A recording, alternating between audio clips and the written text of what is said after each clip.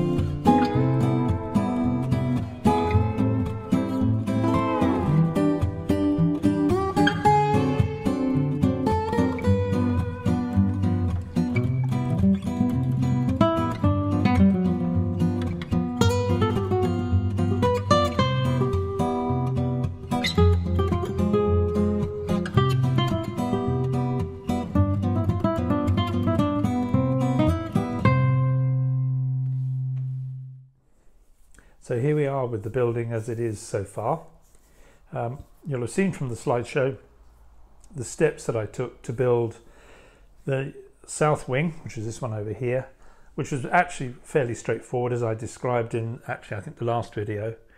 The north wing turned into be more of a build than I realized, because as I started constructing each floor, as you'll have seen from the slideshow, I realized that I really needed to construct each floor. And there needed to be an internal corridor so that as you look in the windows at the side through here, you're looking into a corridor and not into an empty carcass. So there's obviously a floor here. The wall comes here for the front of the building. There's no need for anything at the back, because at the back there are the escape doors. These here are just empty rooms. They can't be seen, you can't see into them. The front of the property is a different matter. You can see into those rooms, and I'll come to that in just a moment. So pretty much everything that I wanted to do, I was able to do. I managed to line up the brick courses. The only thing I discovered was that when I put these two walls onto the centerpiece, I'd obviously getting more used to using this technique for putting in the mortar courses. I'd managed to do that far more effectively on the two wings than I had on the main building. So I did have to go back and redo the main building so that it matched overall, which it now does. Wasn't too bad actually. I managed to not put too much paint onto the stone coloured sections, and where I did, it pretty much rubbed off, and I was able to touch it up with without any real problem.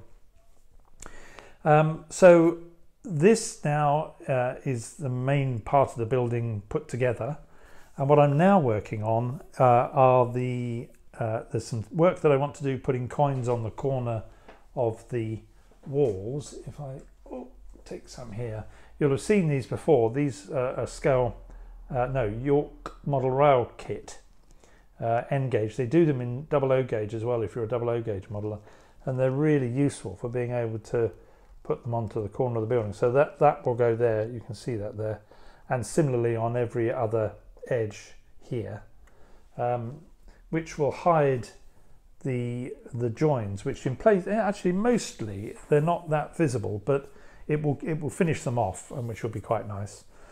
Then I've got to, and I've started work on doing that, which I'll show you. We've got to fit the roof and fit the internal walls here, so you can see brick course and not just bare plastic, and then finally fit the parapet, which will run in the way that this one does around the whole of the edge, and that will then complete the top half of the building, leaving just a few things to be done when it's attached to its base, which is to fit in the fireman's poles, to fit in a step here, because this is not as I originally intended. I'd originally intended that to be set in a porch with a little window here, but actually when I came to start marking that out, I was finding myself with very thin pieces of card again, and you'll remember one of the reasons I ditched the very first carcass was that the spacing for windows and the rest just wasn't working.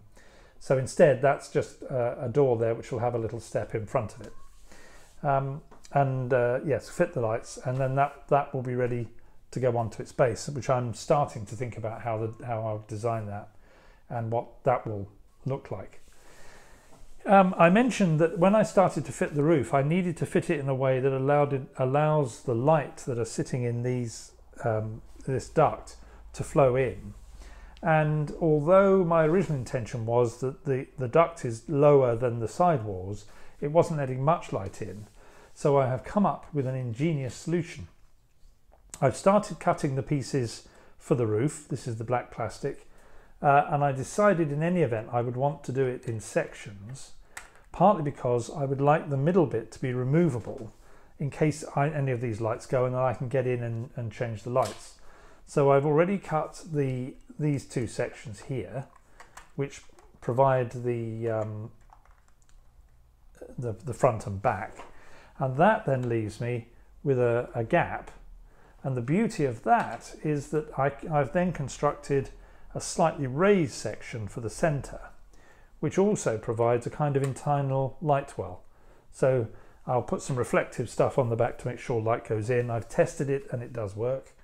And the light then flows into the front and the back from those two lamps sitting at the back. The next thing that I need to do now is just to complete the putting something in the centre of this section that will slot into the light duct and hold it so that this light doesn't leak from underneath. And obviously this has got to be painted up, and I've yet to decide what I'm going to put on the black plastic. I think I may use Scale Model Scenery do some very interesting texture papers, one of which I think is an asphalt one, and this would likely to be asphalted or felted roof. Maybe not asphalt, anyway, but a felted roof, and I'll see what they've got in the way of papers.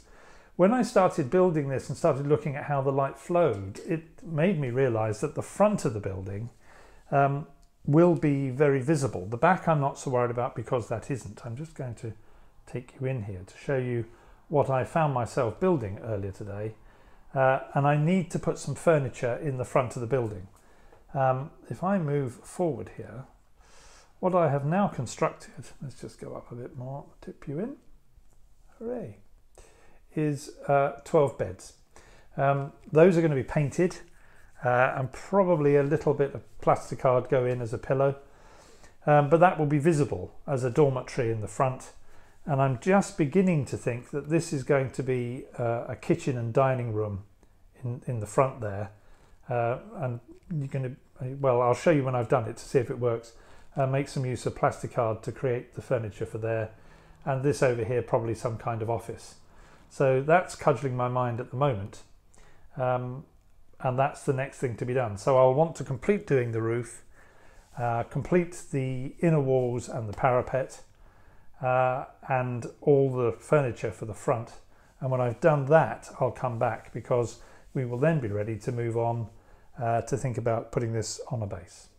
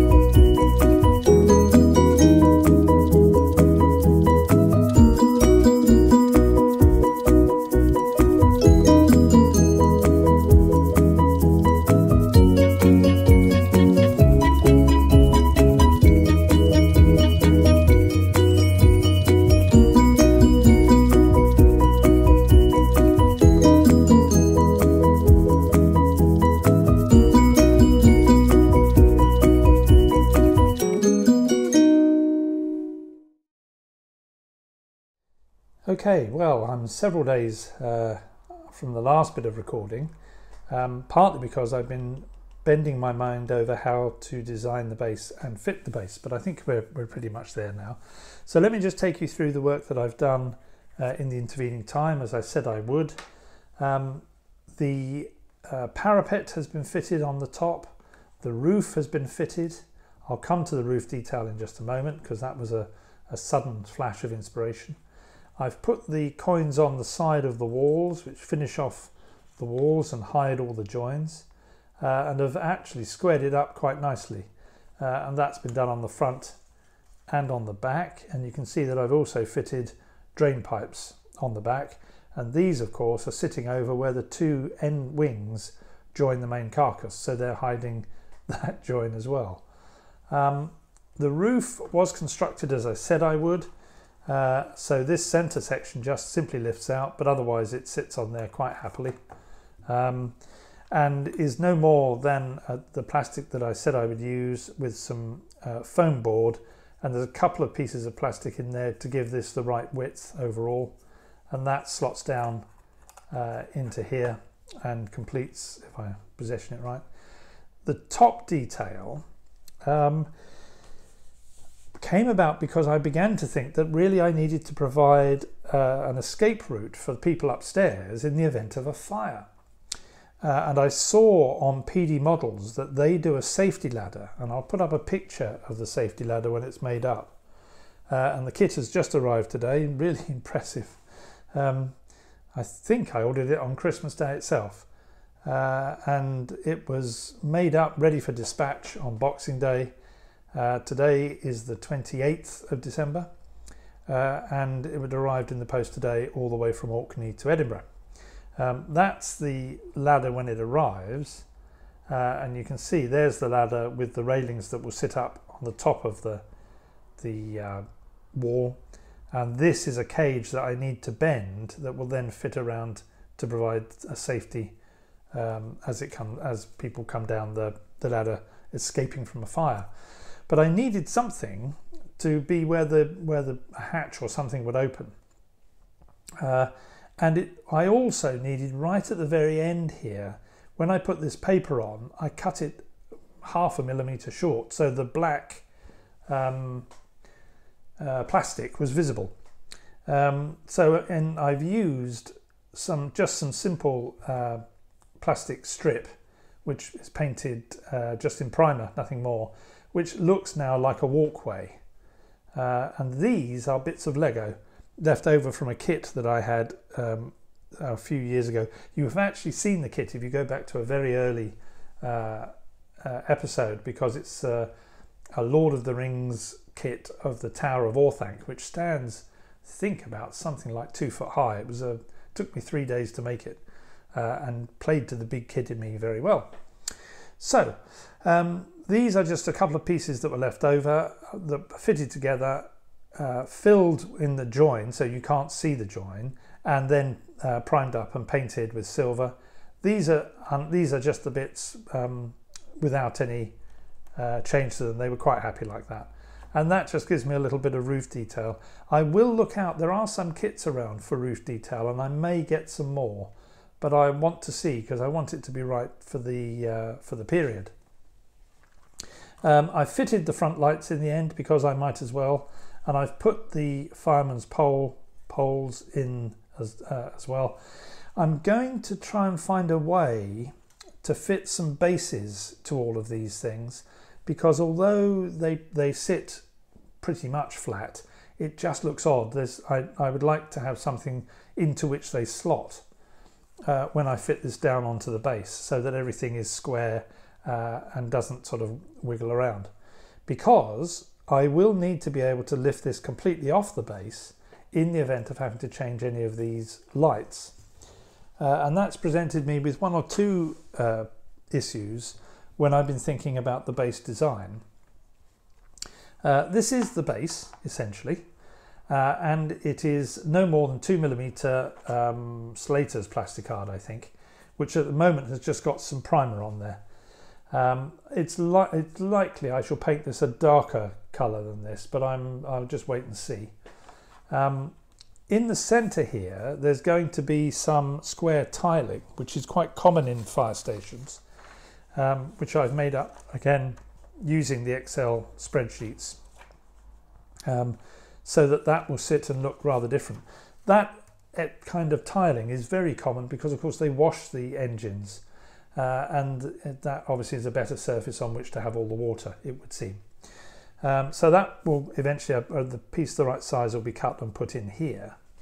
These two, let's bring them in, these two lugs are bits of old I-beam, merely because when I sit this down on the layout, I don't want, if it were knocked, for it to go scudding along, given that there are wires going through the boards that might get pulled. So the building just sits down on top of those lugs, and that positions this in the same position every time it goes on. So that's good. That gives me my, that just holds it in place, and I don't need to worry about things moving. If I do what I want to do on the bases here, they will also give me places into which those rods will sit. So everything will be in exactly the same place when I put it back on, in the event of having to change any lights. The lighting is going to be done in a way which means that I can lift this off and lift the base up, because underneath, the cables coming out from the model are going to be soldered onto this copper tape, from which will be the feeds for the lights that are in the fire appliance bay and in the two rooms above it. That needs, those have got resistors already attached, so that will just be straight from the 12-volt power bus that I have for the lights. The lights at the front of the building, these ones, do not have resistors on, but I have a unit which I showed a little while ago, and I'll put a link in here to the it's an eBay purchase, but I was put onto it by Mark Island, I think.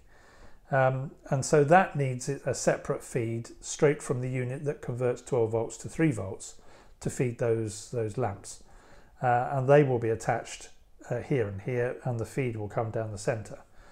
And that will be using these plugs. I'll put up a picture at this point which shows a hole that I've gouged which will sit under this base. So all the wiring will have space to sit underneath, but I only need to run 2 sets of wires below, one into the lighting bus and one into the unit. And these are the plugs which I've used before, so that will allow me to detach this from the layout in the event that I need to do that and do any remedial work as and when. So that's where we got to so far. The next thing for me to do is to go and make all that sort of stuff happen, which I'll go off and do. And I'll come back, I think, when I've finished all of this work.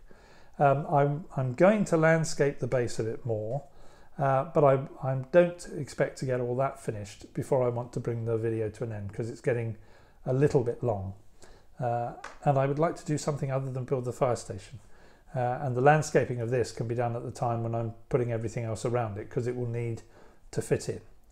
The only other thing I've got to build is the training tower, but that I think I will do as a separate build and add it to this once I'm doing more of the scenic work. So I'll come back in just a moment, and hopefully we will have the finished fire station sat on its base with the lights on.